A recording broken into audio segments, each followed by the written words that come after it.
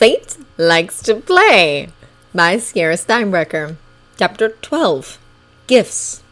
Clang! Hiccup looked up from the magnifying glass he held the tiny brooch under and saw his eldest brother leaning against the workbench near the door, the shield he knocked off the wall at his feet. A shrill, "Hubert, get out here!" penetrated the concentrated silence from the courtyard, and the youngest prince suddenly had a very good idea about what had happened. He gestured to the underside of the workbench. "I won't tell her you're here." Hubert smiled at his younger brother and slid under the bench, pulling the shield he'd knocked off the wall over the open end to shield him from sight. Clarice stormed in, glowered at Hiccup, took one look around, and stormed back out. A few moments later, Hiccup sounded the all clear, and his brother emerged from behind the shield. "What was it this time?" Hubert walked over and looked at what his younger and happier brother was working on. "She wanted me to investigate the kitchens. What are you working on?" Hiccup snorted.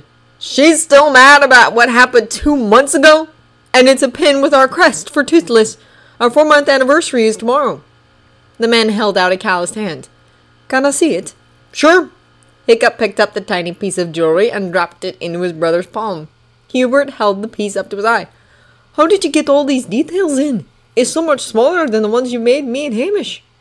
The youngest prince picked the pin back out of his hand and slipped the magnifying glass into it. "Take a look." Hubert did and gasped at the improved vision. "That's amazing!" He offered the instrument back to Hiccup and sat down next to him on the bench.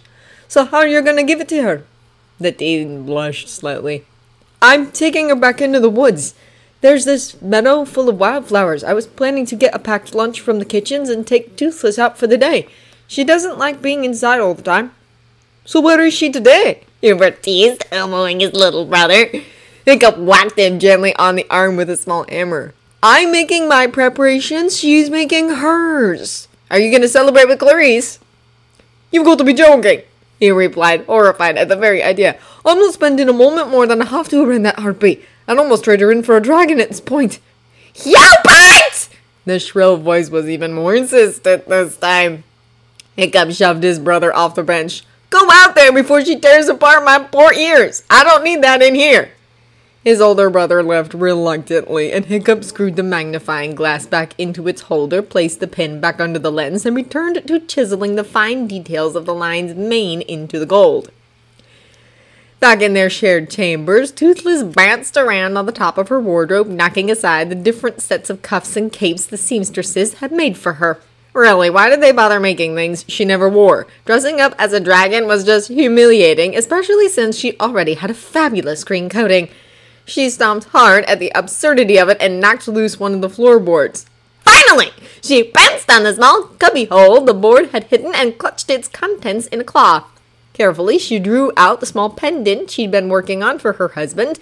It was one of her scales with a hole bored in the top from one of her claws and threaded on a string of leather she'd combed the forge for, a leftover from when Hiccup was cutting the laces for his arm guard. She put the string in her mouth and flew it out of the wardrobe and right into a startled Mark's face.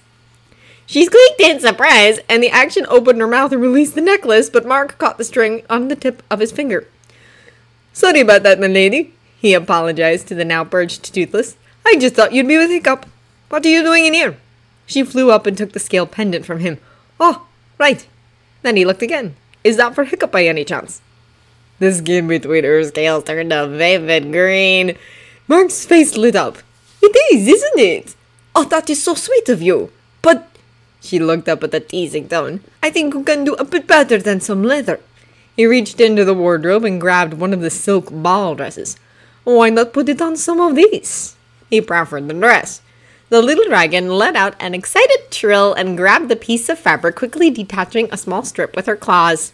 She grabbed the end and tried to force it through the hole, but silk was flimsier than leather, and the end refused to fit through the pendant.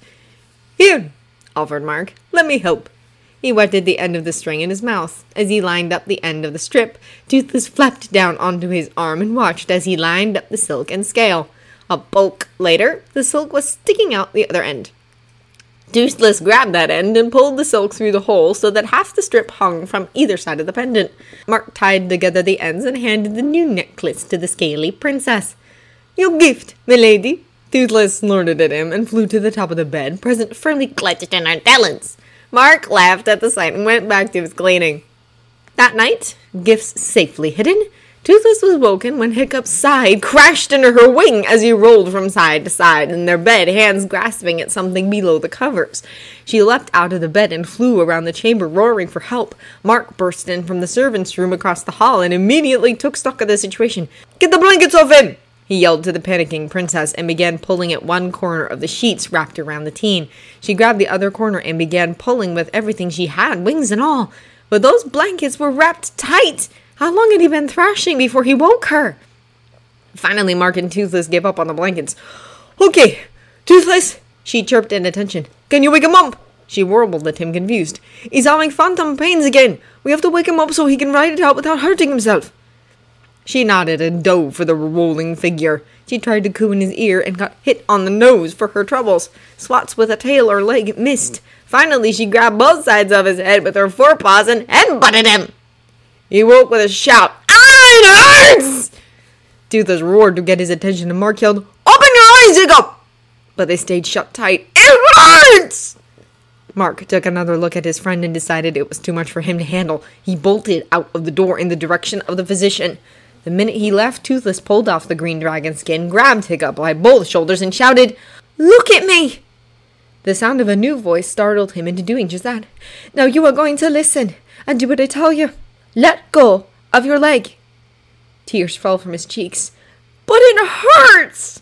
"I know, love," she whispered soothingly. "But you have to let go of it. Grab my hands instead." She held out her hands, covered now in human skin and with long, tapered fingers. Hiccup slowly relinquished the death grip he had his stump in and wound his fingers on one hand into hers, using the other to support himself. She smiled at him. "Good. Now keep holding on, and I'll get us both back under the warm covers. We'll ride this out." She untangled the covers from his sweaty, pain-racked body and slid her own beneath them, letting Hiccup wrap his arms around her waist. "There, love. Is that better?" He nodded. "I think the pain's starting to decrease." "Good." She kissed the top of his forehead. "Now just keep holding on to me until it's gone." She started humming the song he taught her the day after the dinner competition, the one they danced to that night outside the forge. He was asleep in seconds. Toothless would have loved to stay in the bed with him, but no one could find her like this, not yet. She slid into the night air and folded herself back into the green dragon skin. Again a beast, she wiggled her way into the bed and slid her paw into Hiccup's curled fingers. When Mark came in with a healer, both marveled at how the little dragon had quieted a pain that would usually have taken hours to die down enough to let the boy sleep.